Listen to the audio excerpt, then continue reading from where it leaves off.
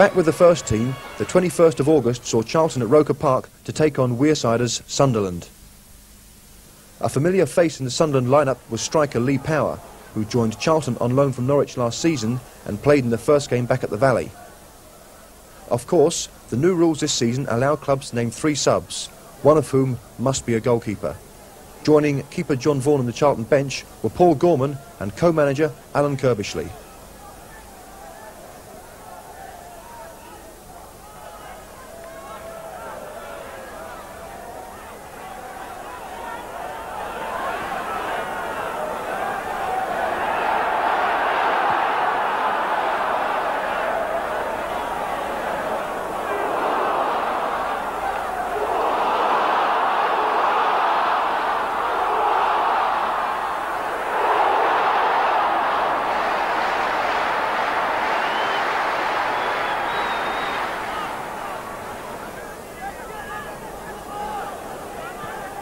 For the first 60 minutes or so, Charlton looked to be having the best of the play, but failed to finish off their chances.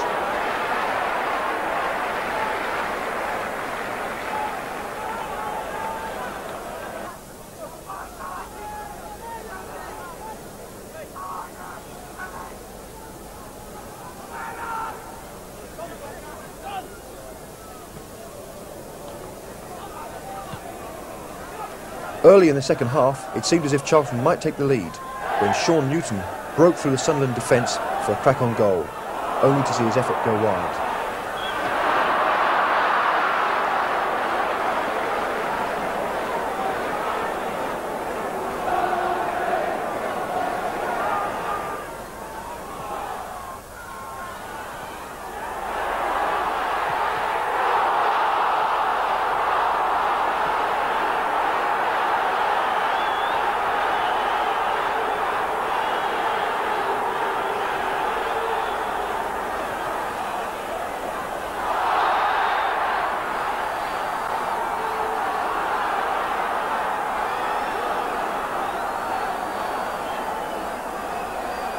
Things began to go horribly wrong for the visitors when the game erupted into controversy 20 minutes after the break.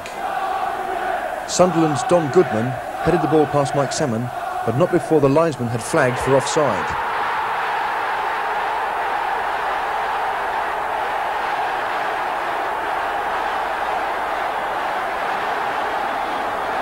Unfortunately for Charlton, referee Trevor West failed to notice the flag and awarded Sunderland the goal.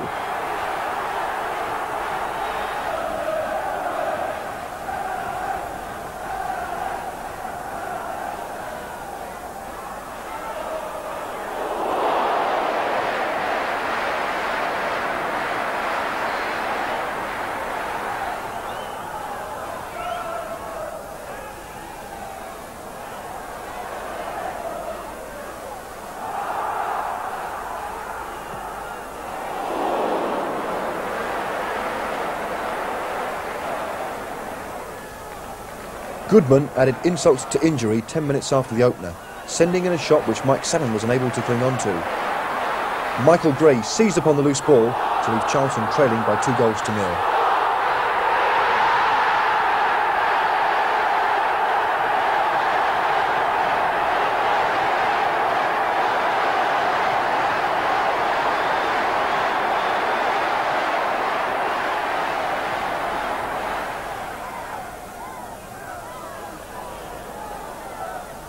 With 8 minutes to go, Charlton found themselves with a proverbial mountain to climb, as Gray laid on the shot for Sean Cunnington to score.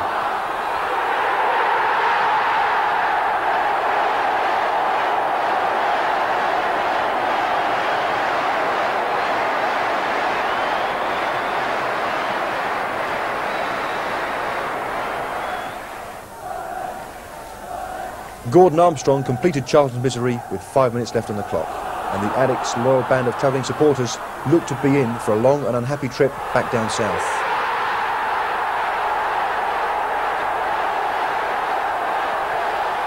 The game finished, Sunderland 4, Charlton Athletic 0. The Addicts' worst defeat in 3 years, but a scoreline that many will feel flattered Sunderland.